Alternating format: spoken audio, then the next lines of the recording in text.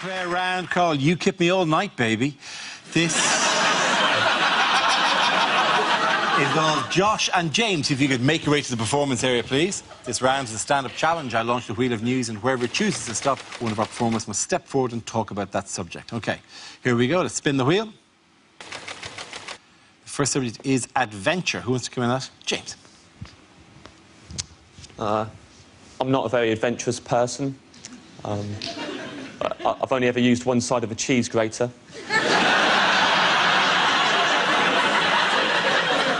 Got no idea what the other three sides even do.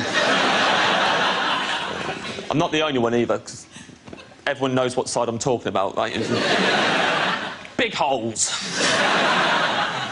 Got no time for small holes and tiny holes. And I don't know if you've ever seen small... It's the roughest side I've ever seen in my life, small holes. There's rows of tiny little spikes, so the time I'm going to use that side is in self-defence.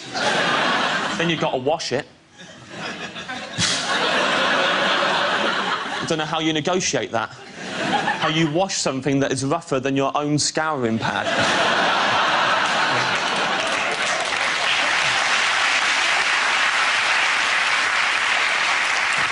Interestingly, the only thing rough enough to wash a cheese grater is a second cheese grater.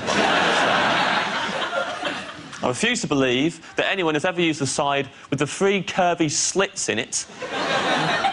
Don't need them. Get rid of them, replace with something I'd actually use in my day-to-day cheese needs. Like, for me, it'd be a device that in one smooth downward motion completely unwraps a baby bell. Someone told me the other day the three curvy slits they use for slicing cheese. Apparently. It's the word on the street.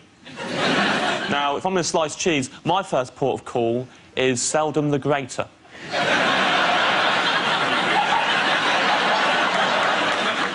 Call me old-fashioned, I'm a knife man. You might think I'm a fuddy-duddy, but I like it. It's unpredictable. You always start out.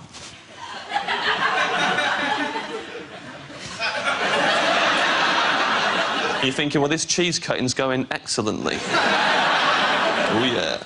It just passed the halfway mark and the cheese takes over.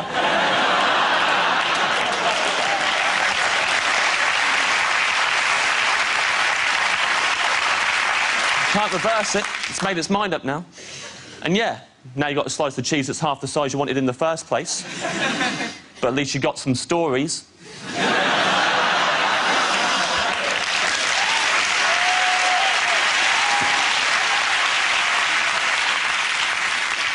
Thank you, James, for comprehensively dealing with the topic of adventure there.